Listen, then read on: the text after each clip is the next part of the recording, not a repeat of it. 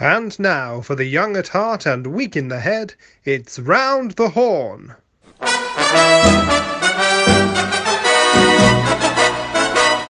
Now, with the quarantine taking its toll on my social life, I decided to investigate the possibilities of meeting people via computer.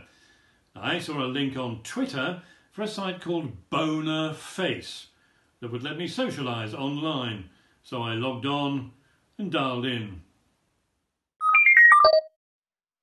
Hello, can anyone hear me? Oh, hello, I'm Julian, and this is my friend Sandy. Ah, hello, Mr. Horne. How Bona to Vard, your dolly unique again. Fancy seeing you on a social media platform. You don't seem the type. Well, you'll have to forgive me. I'm not used to Zooming people. Oh, he's bold, isn't he bold, Julian? Anyway, what can we do for you, Mr. Horne? Well, I'm self-isolating because of the lockdown, and I'm interested in meeting people online. Well, aren't we all, Ducky? Well, don't you worry, Mr. Horne, because you've come to the right place, hasn't he, Jules?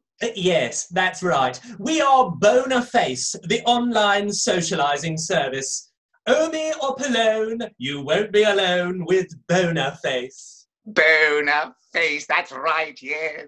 Now, these are tough times, Mr. Horne. People can't meet eek to eek anymore in case they pass on the lurgy. Isn't that right, Jill? It's hit my social life hard, Mr. Horne. I can't meet people anymore. I miss trading pleasantries. And he knows all about trading pleasantries. He used to be a social butterfly, Mr. Horne. Bar him now, stuck in his latte like the rest of us, with nanty entertainment except social media. Yes, that's why we decided to go on the internet to meet people. We heard there were a lot of opportunities for trolling.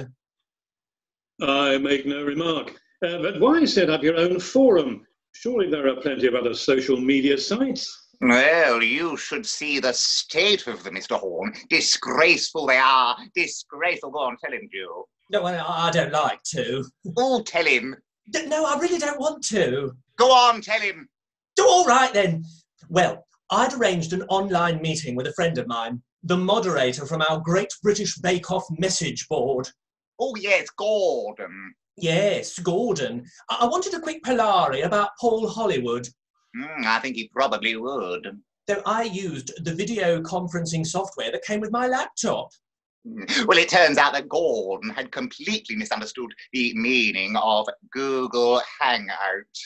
And now Jewel can't varder him in the face anymore. So that's why we chose to set up this forum.